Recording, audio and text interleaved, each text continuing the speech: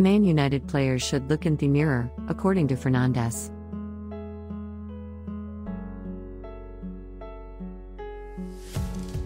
United thrashed Tottenham last week to reclaim some prestige after an ugly 5-0 home loss to Liverpool, but they were clearly second best against City on Saturday, suffering both with and without the ball.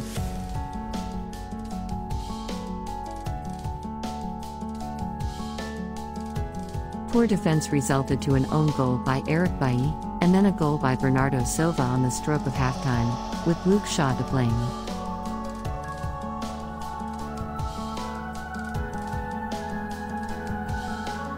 Obviously, everyone is disappointed with the result, as well as with the performance, the Portuguese midfielder told MUTV.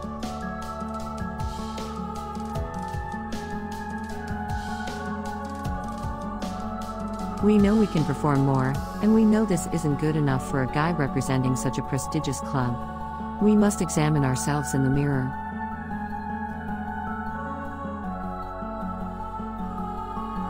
After United, who finished second in the Premier League previous season, spent extensively in the summer window, Fernandes apologized to fans who were expecting a title push.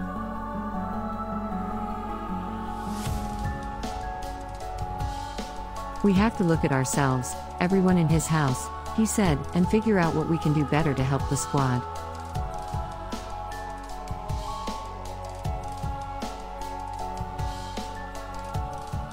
"All we have to do now is apologize to the supporters, and that's it, since we didn't do enough."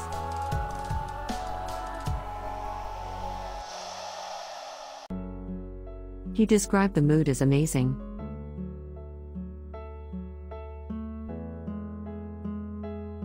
"They pushed us to the end, trying to give us that energy, but it wasn't enough from us."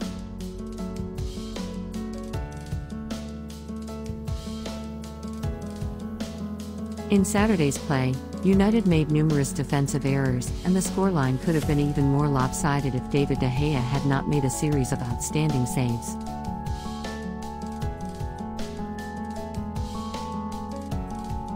"We have to guard David better because he is protecting us a lot, and we have to support him because he cannot make 8-9 saves every game and still lose goals," Fernandes added. United had only been 3 points below City heading into the game, but their defeat means they finished Saturday with the same number of points as Burnley in the final relegation spot.